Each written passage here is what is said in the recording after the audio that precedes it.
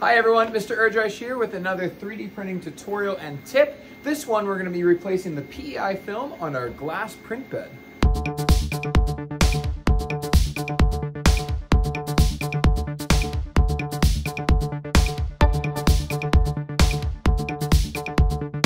So what is PEI? Well, it's a membrane that goes on top of your glass bed, kind of like a vinyl sticker or something like that. But PEI expands when your printer gets hot and then retracts when it gets cool. So that way it expands and it grabs onto your print while it's printing. And then when it cools, it simply releases the print for easy part removal. So how do you know it's time to replace your PEI? Well, a print that slips off the bed, so poor bed adhesion, usually is not a sign. So if you're having poor bed adhesion, that's usually due to another thing, whether it's the wrong temperature, or maybe the bed needs to be cleaned, or maybe your Z offset is a little off. But a PEI sheet needs to be replaced when it starts to wear and starts to impact your printing. So perhaps there's a gouge or a rip in the PEI film, or like mine, perhaps it's actually starting to peel and it's causing lots of ripples and bubbles. Now, this is a slightly tedious process, but overall it's pretty easy to do. What you're gonna need is a replacement PEI sheet, isopropyl alcohol, and potentially Goo Gone, some type of scraper or razor blade, a squeegee, definitely a lot of paper towel, and a heat gun. Let's take this bed off and let's dive in. Removing the print bed is gonna look a little bit different from printer to printer. On my LulzBot TAZ 6, I just need to remove the leveling washers. These are used for the auto bed calibration, and this holds down the print bed. So using an Allen key, I can just remove the 4 leveling washers, and then the bed pops right out of the printer. Now on these older LulzBots, the heater is actually attached to the glass bed. So when I lift up the glass bed, I'm also lifting up the heater, which means I need to make sure that I remove all my wires before removing the print bed. Now, because the heater is attached to this glass bed, I need to make sure that I protect all of my cables. On many other models and even newer LulzBots, the heater is detached from the glass bed, so this isn't normally an issue. Next, we need to actually heat up the print bed.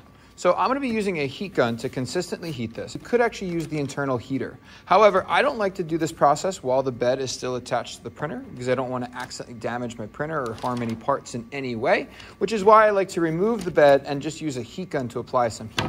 We're going to evenly heat this to soften up the adhesive, which for this one should be pretty easy because it's already peeling, and then we'll be able to actually remove all the remaining adhesive. Now you have to remember that this is going to be hot and sticky, so you definitely want to wear gloves and keep yourself protected as you work with this. So now we need to remove all of this excess adhesive. So I'm going to apply some heat, isopropyl alcohol. Using a razor blade, I can work off the adhesive that's being softened by the heat and the isopropyl. As you cut, again, make sure that you're protecting your hands and always make sure that you're cutting away from yourself. If you do have a harness, like I do, make sure that you're very cautious around the cable. When it starts to peel poorly, it's time to wipe off the excess, reapply heat and some new isopropyl, and keep going with multiple passes until all the adhesive has been removed.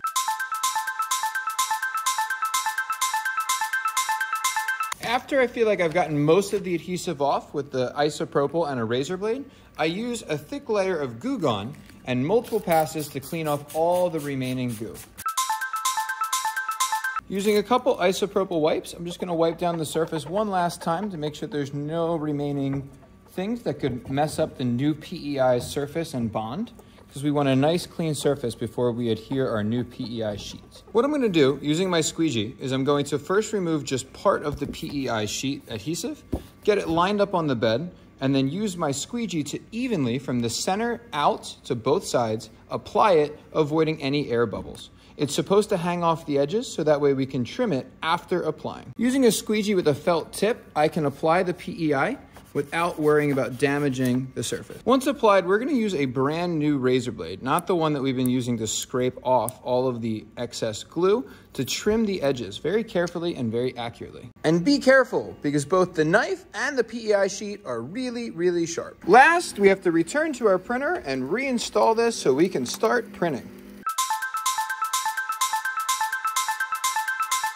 The last thing you want to do is gouge into your brand new bed. So you want to make sure that you readjust all of your Z height offsets and recalibrate your first layer height just to make sure everything is fine-tuned and as it should be.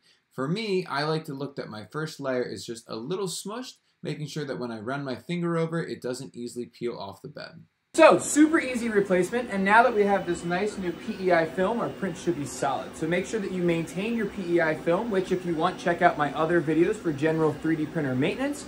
This should last another 50,000 hours or many, many years as long as it's well maintained. So again, thanks for watching. Stay tuned for future project videos and let me know what you think down below.